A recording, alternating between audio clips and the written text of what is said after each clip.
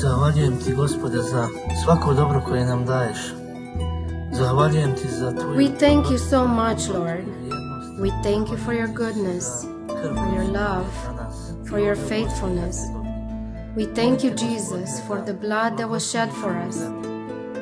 I pray, Lord, that you bless our land. I pray, Lord, that you do something in Bosnia and Herzegovina. Bless our thinking, that people will come to you in masses. God, I pray that you help us by removing the religious barriers, the religious fences. I pray that you remove the barrier of unemployment and that people would become more independent and they can begin to live from their own work. I pray, my God, that you open the hearts that have hatred against each other.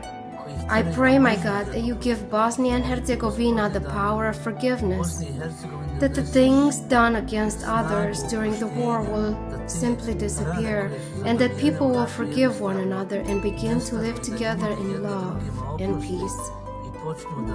I pray, my God, for all the Christian workers that serve in Bosnia and Herzegovina. Give them a clear vision of what to speak and how to speak about you, our Lord. I pray, my dear one, that you will help us to pray more and look to you for direction, as you are King of Kings and Lord of Lords, who brings us power, brings us wisdom, and gives our mouths the right words at the right time.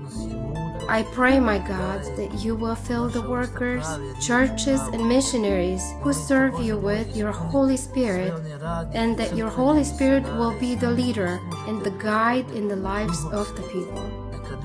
I pray, my God, that the believers in the church will grow in love and service, and that they will grow in belief in you, that they would know you are the only way, the true life, and that there is no other way except in you.